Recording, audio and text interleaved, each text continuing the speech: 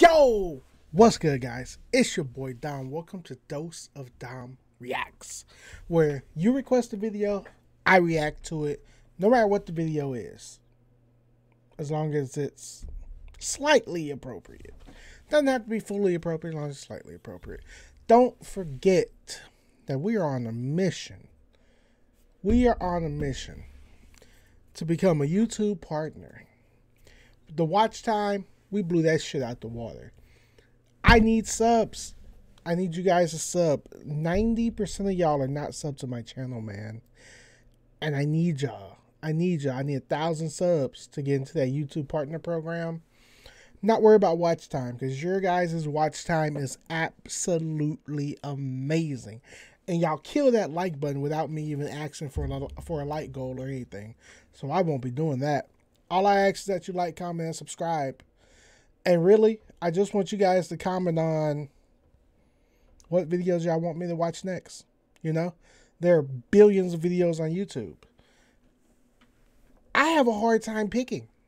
So if you guys could just do that legwork for me, this is our channel anyway. So just help your boy out. Leave a request down below. Give me something to do.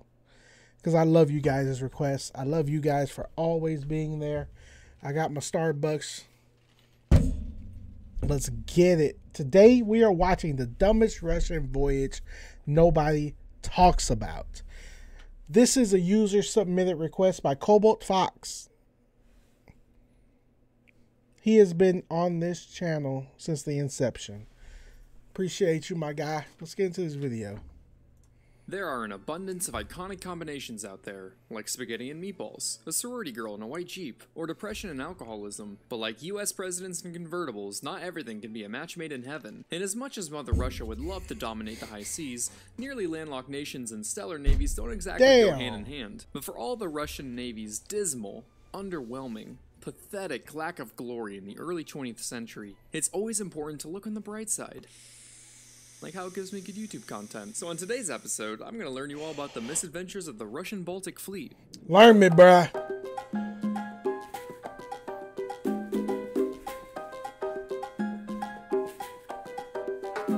It's the turn of the 20th century, and what better way to kick off a new era than expansion? Russia is cold, which is great for things like stopping Nazis Expansion. What the hell? and badass TikToks, but not ideal for ports. Having your port turn to ice every winter is what those of us more versed in nautical terms would call not very cash money. The Russian Empire notices China has a pretty nifty port with, get this, warm water. However, there's this pesky little thing called a border in the way. But that's okay. China isn't European. It's not a real country. So Russia takes control and gets the Qing in the port. Japan doesn't like what they see, so they meet with Russia and are all like, hey, vodka boy, invading China is our thing. But Russia won't share, leaving diplomacy dead in the water. But that's okay. The new DLC just dropped and everyone's just itching to try out their new toys. So the Japanese attack Port Arthur, kicking off the Russo-Japanese War. Fast forward a few battles and the Russians are losing pretty badly. So the Tsar authorizes quite the preposterous proposal of sending the Russian Baltic Fleet to reinforce the East. And you may be wondering, but BlueJay, what's so preposterous about sending reinforcements? Well, kiddo, the Baltic part of Russian Baltic Fleet means it operates in, get this, the Baltic. And as we learned earlier, boats don't like ice, so you can't go this way to Port Arthur, meaning the Tsar authorized a plan for an 18,000-mile journey around the world, which is 29,000 kilometers. There's no way that they thought that that was smart. There's no way. Oh my god. Or 1,140,480,000 gumballs. The voyage was also a logistical nightmare, as the Russians didn't have any holdings in Africa or South Asia to refuel along the way. Add that to the fact that the fleet spent months at a time frozen in port, so the crew of mostly uneducated peasants couldn't tell you the difference between a bowline knot and a porcelain pot. This group of inexperienced conscripts was put under the command of Admiral Rozhetsvensky, a man so prone to anger that his staff made sure to keep a large supply of binoculars at the ready due to how often he would throw them overboard. But hey, fuck it. What better way to learn than a trial by fire, right? Wow. So they set sail on their epic quest to turn the tide of the war and bring glory to the motherland. And immediately the flagship runs aground and a cruiser loses its anchor. While they waited for the flagship to refloat, a destroyer forgot friendly fire was on and rammed into a battleship, prompting it to return for repairs. Don't worry, men, surely this can't be foreshadowing. As the fleet pushed on, a growing hysteria spread amongst the crew. They were afraid that at any second they'd be ambushed by Japanese torpedo boats. by Denmark. This is where the war is, if you forgot. But the crew What didn't the have time to hell? worry about things as frivolous as logic. So when two fishermen approached the fleet to deliver a message, they opened fire. The two fishermen survived the false alarm without a scratch thanks to the horrible standards of the Russian gunnery. As for their message, they informed Rear Admiral Rozhetsvensky that he had been promoted to Vice Admiral. Wow. This wouldn't be the only false alarm, as later another ship signaled that she was under attack by 8 Japanese torpedo boats, only to find out that there were 0 Japanese torpedo boats. There was just nothing there. Yo, what the hell is going... What? There's no way, bro. Like, this should be a movie.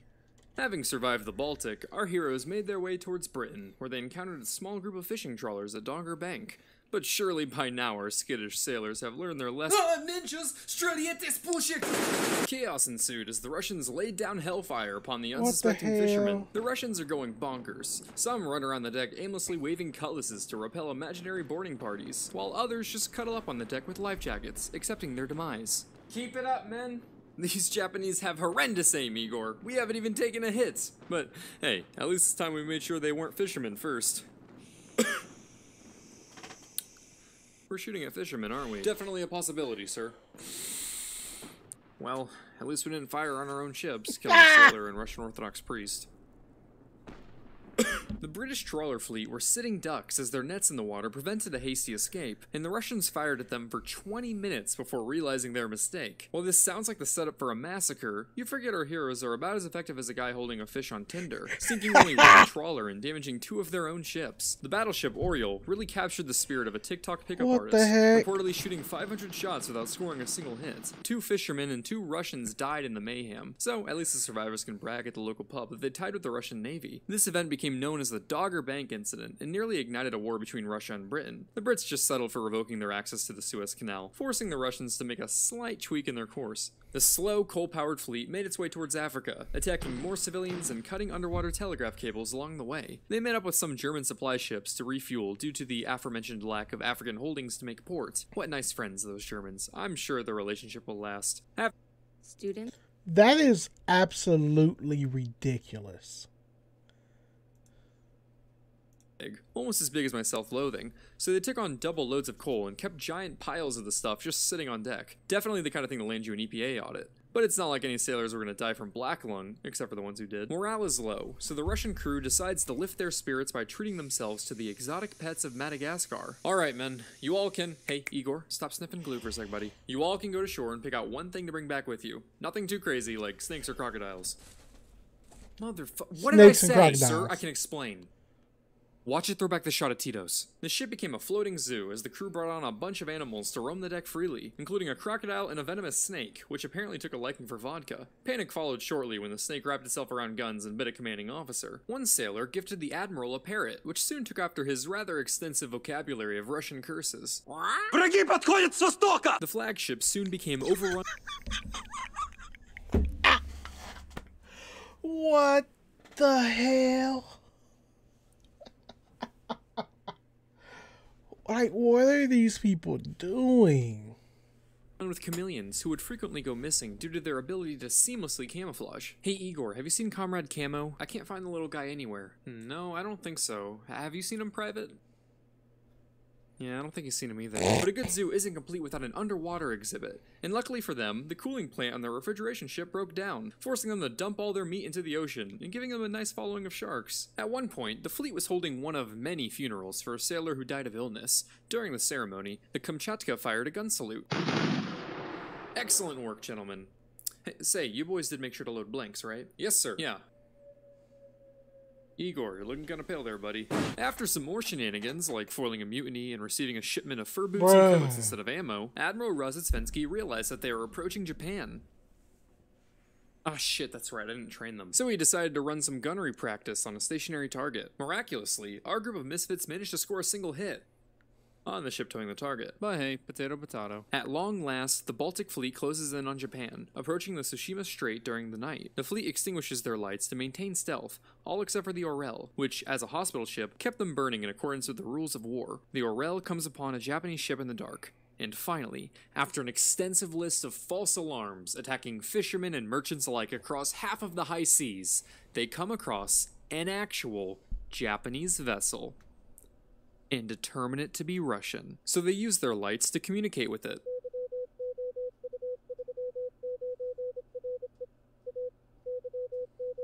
Wow. The Battle of Tsushima ensues. While our gallant sailors hold their own against the Japan, the Baltic fleet was decimated. 4,000 Russians die, with an additional 7,300 taken prisoner, compared to roughly 100 Japanese deaths. This effectively ended the war, marking the first time in history that an Eastern power defeated a European one. Way to go, buddy. Let's add that one to the scoreboard.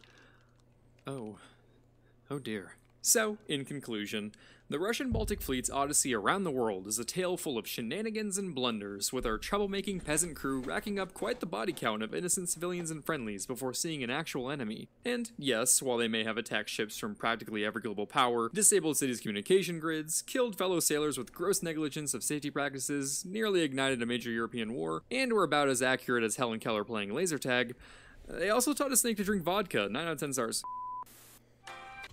I need that to be a movie. Why is that not a movie? Like that needs to be a movie. An action war comedy. Because holy crapper nuts.